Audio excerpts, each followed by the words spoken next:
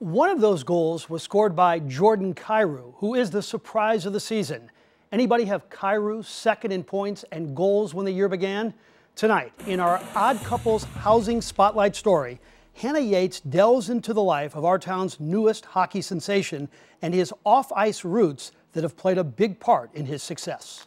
Blues attacking. Here's O'Reilly for Tuzo, and then Kyrou. He scores his first National Hockey League goal for Jordan Kyrou. As one of the crown jewels of the St. Louis Blues prospect line, Jordan Kyrou cracked the opening day roster in 2018, having to overcome on-ice hurdles and a knee surgery.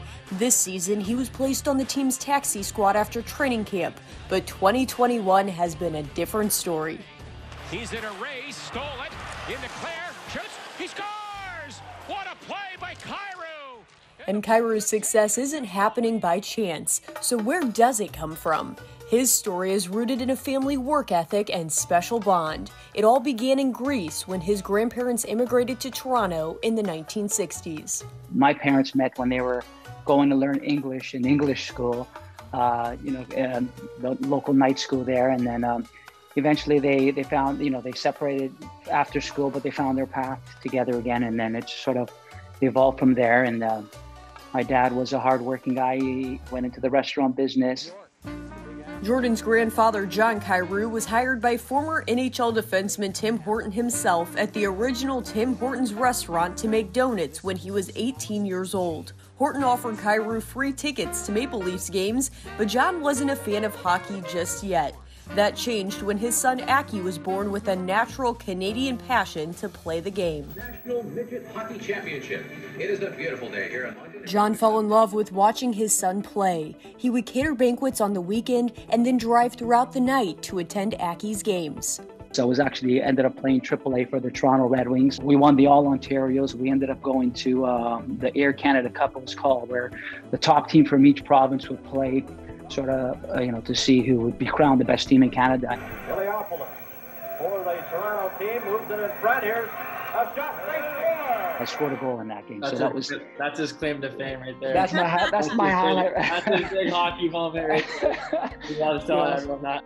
Aki's hockey career ended when he settled down with his wife Rola years later, but little did they know, their firstborn son Jordan would be born with a gift. It's not in the game.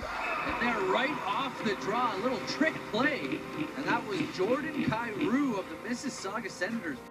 John continued traveling to all of his grandson's games across the country as well, until his passing in 2010. When I was a little kid, he used to come to a lot of my games in Mississauga, my minor hockey games, and he was really supportive of me. Even if I had a bad game, he'd always tell me oh, you did great. Now Aki travels across Canada and the United States to watch his boys play hockey, and three things remain the same: the Kyrou work ethic, shared support, and competitive mindset. It's not only hockey, it's just, I feel like everything. It's just, I always compete I'm a really competitive kid, I think, and a lot of the things I do, I'm always competing at it, I always want to be the best at whatever I do, and I think I kind of get that from my dad as well. The Kyrou work ethic is paying off for Jordan and the St. Louis Blues this season, and although Aki can't be here in person to watch these games during the pandemic, he never misses a game online, and Jordan takes the ice with his dad in mind. He always uses the word tenacious. He's used that much. I just want to be really tenacious on the puck, and I think that's one word that's stuck with me. It's just always being tenacious, always trying to be on the puck, wherever it is. A father and son bond through 3 generations that's led to a career in the National Hockey League. Grinding in the basement, a workout, sometimes after games, if I didn't play that well, my dad would be like, hey, get on the treadmill, you gotta get it back. So, yeah, I don't know, he's been there obviously with me through my whole life, and, I definitely wouldn't be where I am today without him. So it's been awesome. It's been an awesome journey, and I can't wait to continue doing it with him. Hannah Yates, 5 on your side.